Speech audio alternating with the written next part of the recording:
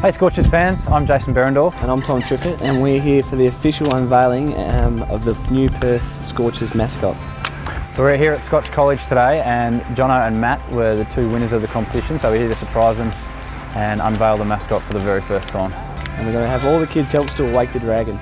It was the official launch of our Scorchers mascot Blaze. So we had the assembly this morning and the crowd was insane. The boys went nuts for Blaze. So what did you guys think about the assembly first of all, and also having Blaze here for the first time? Well, it was very exciting. Yeah, the assembly was a bit different.